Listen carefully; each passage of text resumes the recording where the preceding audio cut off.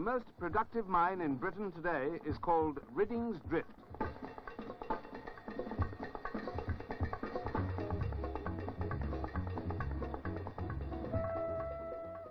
This is where the mine was born, in a colliery manager's house. 2 years ago, the planning started. A bold plan to sink a mine straight into the coal, to combine the best of British know-how with the best of American techniques, and to achieve results fast. Charles Round brought to bear his international mining experience. Trevor Massey was to manage the operation. By 1969, there was something to show on the surface. This is where the coal will be stacked for shipment. From here, men will ride to the mouth of the drift, an incline rather than a shaft. It's quicker that way. Underground equipment began to be assembled. And down the embryo slope, men began to travel, to tunnel straight into coal, and start forming the underground roadways. Trevor Massey talks of the men who did the job. Well, manpower, this is undoubtedly the greatest asset of Ridding's. With approximately 60% of our men have in fact been transferred from two collieries which have closed. They were experienced miners, but with little practice in the new techniques they were to apply. From underground at Ridding's, coal started to roll out straight away, even before the shape of the mine was established.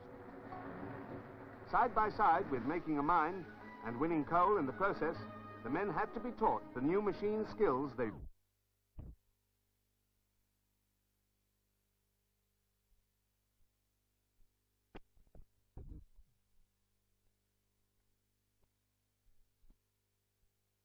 need. Training is a very important aspect of Ridding. We need to have men who are adaptable to different jobs. This involves moving men round in different jobs, which they willingly do, and in fact they move themselves round in order to become experienced at the different jobs in any particular part of the pit. They didn't only move around the pit though, they moved around the country. This group of Ridding's men are in Cheltenham, at the works of the manufacturers who will produce for them the means to support those coal faces still some months in the future. During the winter of 69 and 70, Ridding's men learned on the surface all the ins and outs of the equipment they'd be operating over the years to come. When I was given the job as production engineer in charge of Ridding's drift mine just over 2 years ago, I never thought it would reach the fantastic achievement it has done. My DDM said to me, "John, this mine will be a 10-ton a manship mine." I thought, well, 10 ton appears to be a lot. If we get 8 ton, at least we shall have got somewhere. There's one thing that the miners will accept, and that's a challenge. John Williams says the achievement was fantastic, and he was right. They were aiming at 10 tons a man a shift, when the British national average is nearer 2.5 tons. That doesn't mean that the rest of Britain's miners are slacking, far from it. Few other pits enjoy the planning from ground downwards that has gone into this mine.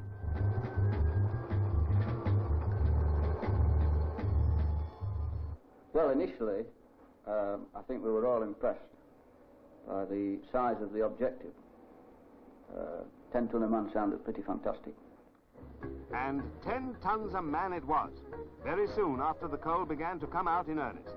But even better was yet to come, as day by day, the 160-man team rode the train in and out of the mine, the records began to tumble. First the British, then the European. Why at Ridding's should this have proved the case? One reason is because they were starting from scratch. The coal was there, and it was to be won the way some of the best brains in mining know how. Charles Round reinforces international exchange of expertise. Ridding's we believe to be the first practical example of the successful integration of American and British experience. So the roadways were driven, like in an American mine, straight and low, no waist height. And they used American machines to do it. They drove their roads in coal. Forget about taking out stone. And between the roads, they formed their main panels of coal for extraction. The machines that drove the roads doubled as cranes to lift the steel beams to support the roof.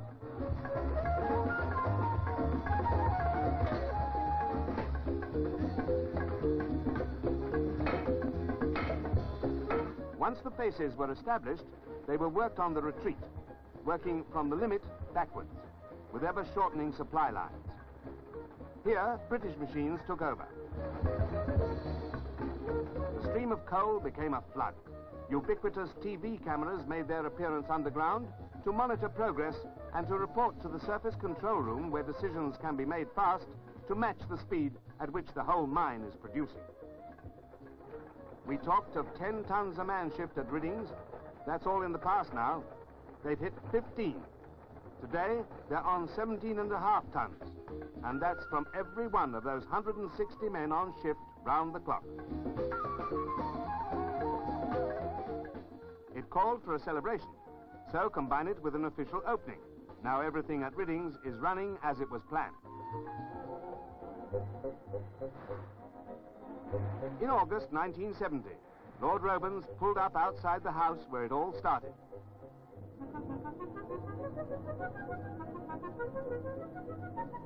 Then underground with Trevor Massey to see for himself.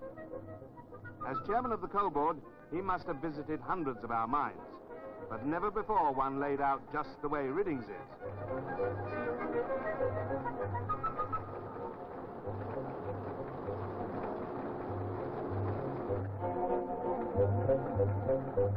So, for the boss and for the men on the faces who didn't interrupt production to stand on ceremony, there was plenty to discuss. How they're achieving these figures, their experience of the equipment and the techniques, how men feel about belonging to an international record-breaking team. Of course, it can't be done everywhere in Britain, because so many of our collieries still have to contend with their inheritance of the greedy past. But the men at Riddings have wiped the slate clean. They're starting with a new beginning and a new promise. So it was appropriate that the occasion should be marked by a get-together for all of them and their families, by a lunch, by music, and by speeches.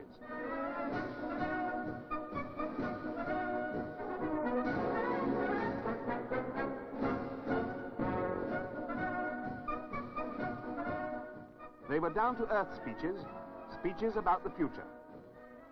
And there was the unveiling of a tangible record of Riddings' progress.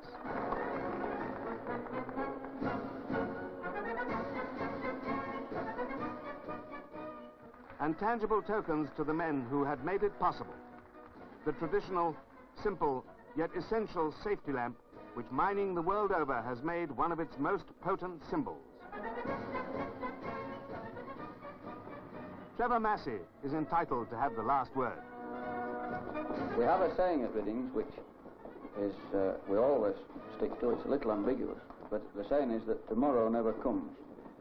And this is not that we are in any way not planning for tomorrow or not preparing for it.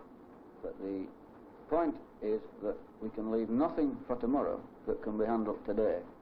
The pit moves at such a rate and at such speed that we must settle all our problems today. We can't leave anything until tomorrow. And it's with that aspect, that thought in mind, that we approach the future, confident now that we can do even better than what we've done in the past.